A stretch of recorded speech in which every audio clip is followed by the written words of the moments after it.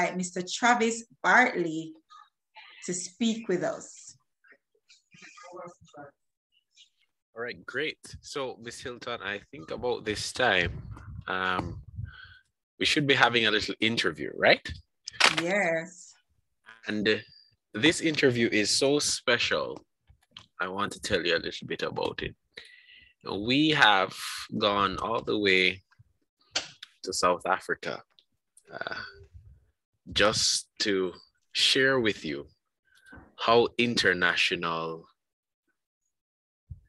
youth in environmental initiatives is, how international this is.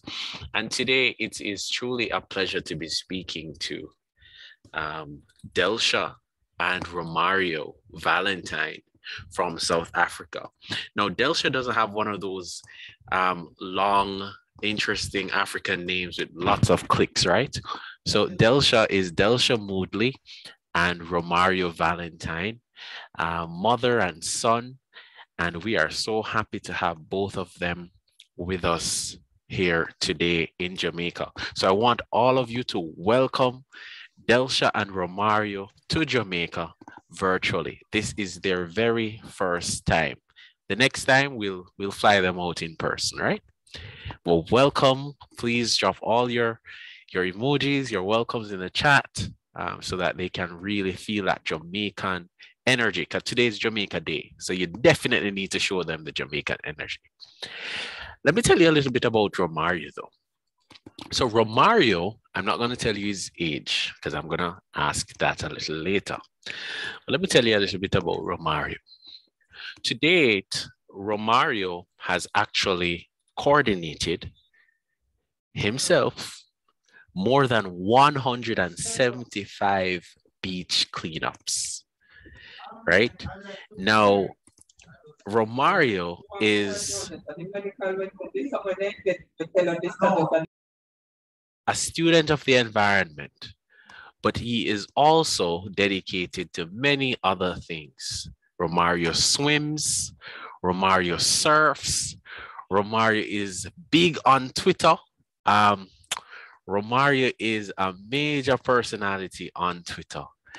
And in 2021, he was actually awarded the I think it's Action for Nature's Young Eco Hero Award. So what were you doing when you were the age that Romario looks like? I won't tell you because we're gonna ask him. All right. So just about now, I want Delsha and Romario to unmute your microphone.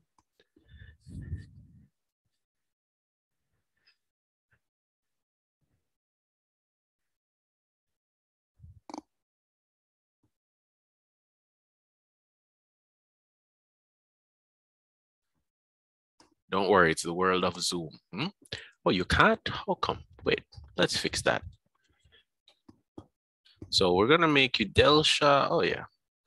And Romario. Thought we did that earlier. Go ahead. Yeah. Are you hearing us now? Yes. Great, we're hearing you. Welcome. Travis. Hi. Hello. Thank you for having us. We are so happy to have you. Welcome, welcome, welcome. What time is it down there in South Africa? Let's have a look. It's 11 p.m. Thank you so much for joining us this afternoon and night. We really appreciate it. You know, we just want to get to know both of you a little bit better. And, you know, our first question is to Romario. Romario, how old are you? Because we've been talking for a while. I'm 10 years old and happy Jamaica Day. 10 years old. Wow. So what were you guys doing? For all of our high school students, what were you doing when you were 10 years old, right? Think about that a little bit. And Delsha, how long have you been supporting these initiatives, and what support do you really give to Romario as he carries out his role as a young eco hero? Travis, to be honest, Romario's always been ambitious and loved nature from a young age. And so technically, I would say probably from the age of 1. And now he's turning 11. So about, yeah, it's almost 10 years. But obviously, he's been very active for about 5. And I would say I'm his manager and assistant. And academically, I teach him all about the environment, and we do creative art together, eco art. He started painting when he was 5 with me. He loves to paint endangered birds from around the world. And I help him with setting up his interviews. I network for him. I carry his bags on the beach. So technically, I'm the assistant that doesn't get paid. And I assist him in any way I can to, you know, elevate him. And obviously, I'm also a big part for his mental well-being, which is very important for me, for him to be optimistic and happy. Yeah. So, yeah. That's a lot. That's a lot, Delsha. Thank you so much. We dance a lot together as well. So you've said a lot of assisting. So we hear a lot of assist. So definitely what we understand is that Romario takes the lead in coordinating these activities. So Romario, tell us, how long have you been involved? What are some of the things that you have been working on recently and over the past, 10 years or 5 years? I've always cared for nature and our planet. However, when I was 6 years old, I was an orca in a school play. I did research with my mother and I discovered that orcas were critically endangered. Yeah. I decided to do something about it by cleaning the beach weekly. And planting trees. So orcas, you decided that cleaning the beach would help orcas. Did you understand what that meant? Why did you think cleaning the beach would help the orca? I might not be helping them. I am cleaning the beach, but it is going to help them a bit because if orcas eat the trash, they will suffocate and die.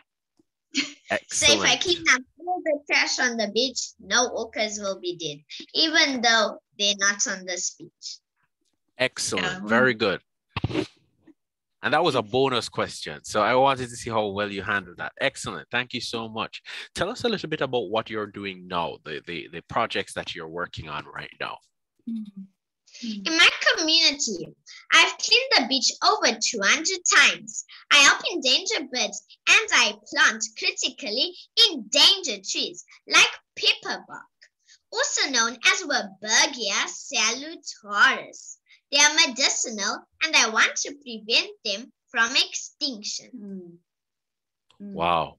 And I noticed from, just our interaction on Twitter that you don't only, because you're in Durban, in South Africa down there, but I realized that you also have friends, who also do cleanups and tree planting activities around Africa.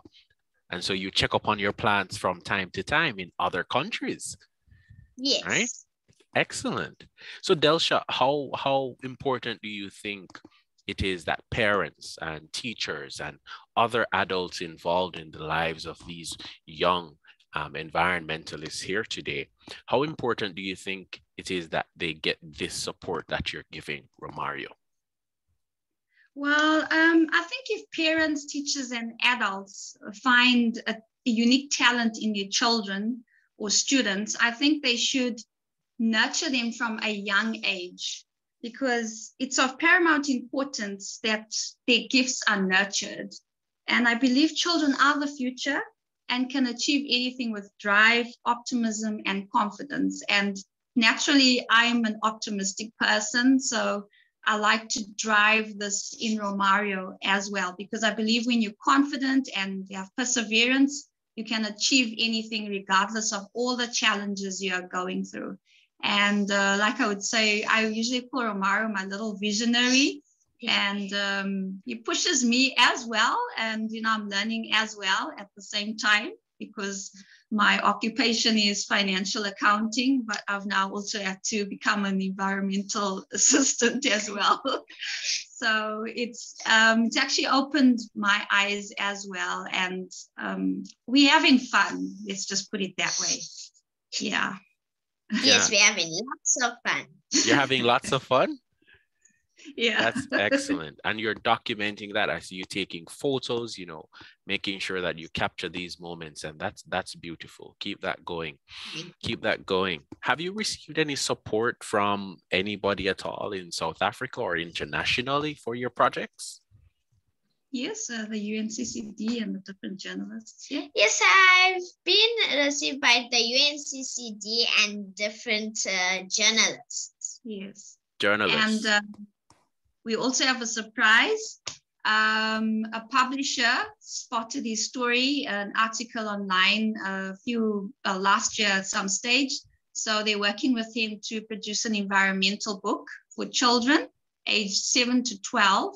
And it's going to be through the eyes of Romario. So they're working very closely with him. And he's obviously narrating his story, but his story is about how you can make change from where you are. So it's like teaching children to become an eco-warrior, because Romario is, we've had a few challenges learning on the environment and how to make change. And Romario wants other children, similar ages, to start where they are, make a plan and get on with things. And it's an amazing book. So it's going to be out end of the year, I think around September or so. So we're looking forward to that. So that's what he's busy working on at the moment with some scientists and ecologists as well to verify and make sure everything's perfect. And will that be a physical hard copy book, or will that be an ebook? How could we get a copy? At the moment, it's going to be a hard copy. And obviously they will expand and see how well the book does. But I think, because I've been seeing, some of the drafts that they've been doing with him, I think it's going to be so informative. And, for other children, especially those who don't have access to the internet and this type of education. And as you know, Romario is very diverse. He loves the whole world. And if he can plant a tree in every single country, I think that would be his ambition. So hopefully you'll see us in Jamaica one of these fine days and let him plant his tree. He's very ambitious, let's put it that way. So yes, at the moment it's going to be a hard copy for now, but I think as it progresses, we'll get the ebooks and other options available, because it is his first time and we're trying to make sure it's done perfectly. Yeah. Excellent. We have people asking questions. They're very much interested in the work both of you are doing down there in South Africa. But that's a good segue, Delsha, into our next question about Romario's goal. So Romario, what's your goal as an eco-warrior? What's your big goal? I want to help other children become eco-warriors and leave a legacy for generations to come. I'd like to encourage the youth to find innovative ways to plant nature.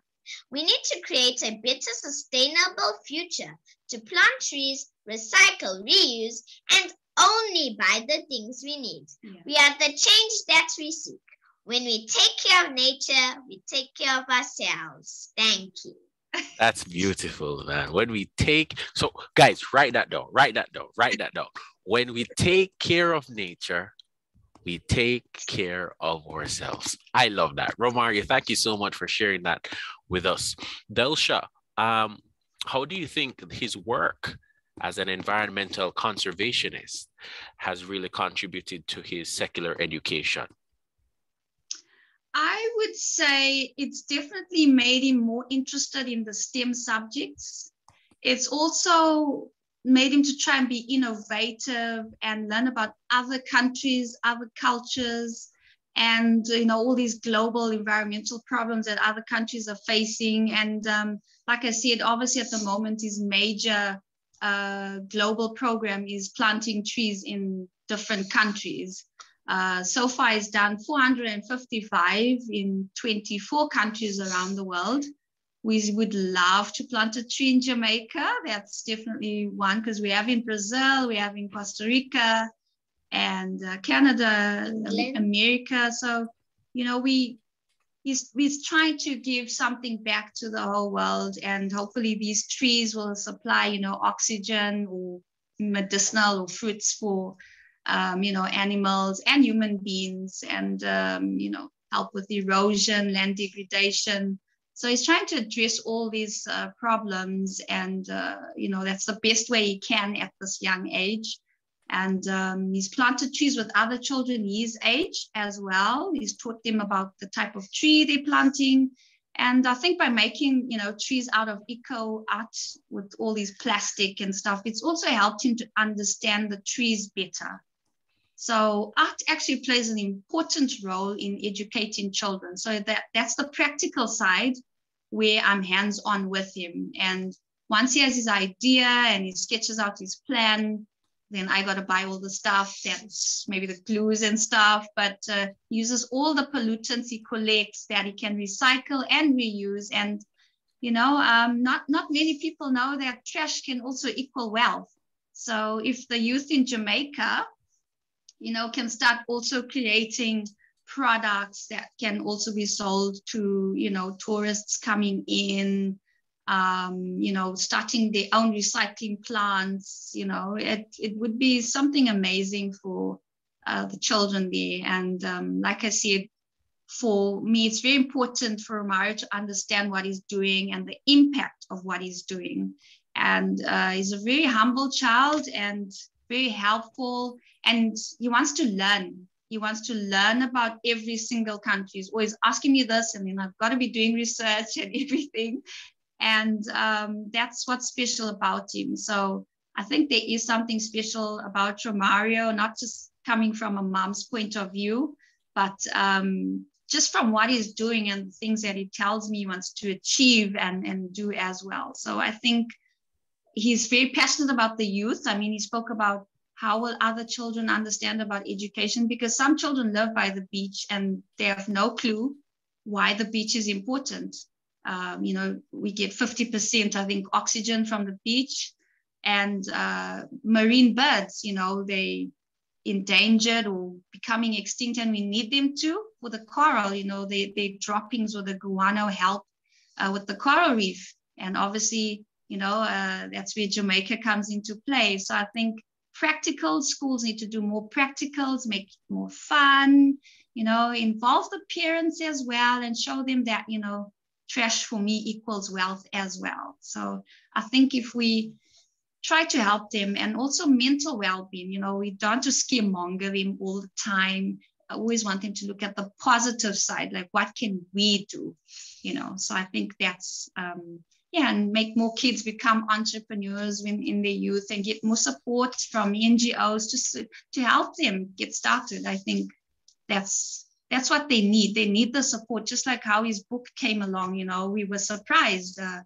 that a publisher thought Romario, you know, was interesting. And yeah, we're very grateful for all the opportunities, and we're going to try our best. He's a perfectionist as well. He works really hard in between his sport and everything else that he does, you know, so, and he's really dedicated. And I think, as you can see on Twitter, you know, and he tries his best to communicate with people, and, you know, any support, like I said, I'm there. Yeah. Wow. I have two questions before the moderator kicks me off the program, right? Romario, who inspires you? Who inspires you to do what you do? My mom, Lewis Hamilton, and Wangari Maathai inspires me. Lewis is watching. That's a variety of inspiration. It's actually nice. Very nice, very nice.